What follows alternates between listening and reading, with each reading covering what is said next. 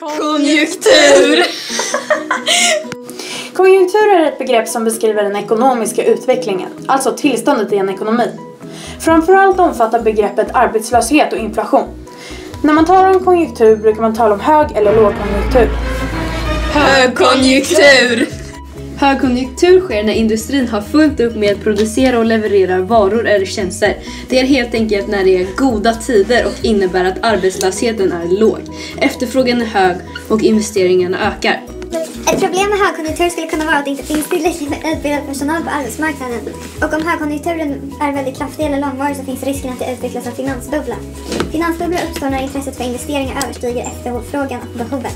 Vad kan man göra om det sker en högkonjunktur? Högkonjunktur är i de flesta fall positiv, men risken är att inflationen tar fart och blir skadligt hög. Då kan man höja skatten eller reporäntan för att minska farten i det ekonomiska kretsloppet. Lågkonjunktur! Lågkonjunktur sker när efterfrågan på varor och tjänster är mindre än det som produceras. När företagen får minskad efterfrågan på deras varor eller tjänster får det svårt att behålla personal och göra nya investeringar. Detta leder till att arbetslösheten ökar. Om lågkonjunktur blir långvarig och BNP sjunker kraftigt under en längre period så kallas det för depression. Fråga. Vad kan man göra om det sker en lågkonjunktur?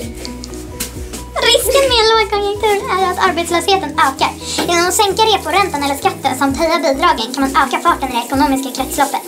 När hushållen får mer pengar ökar konsumtionen och företagen anställer fler.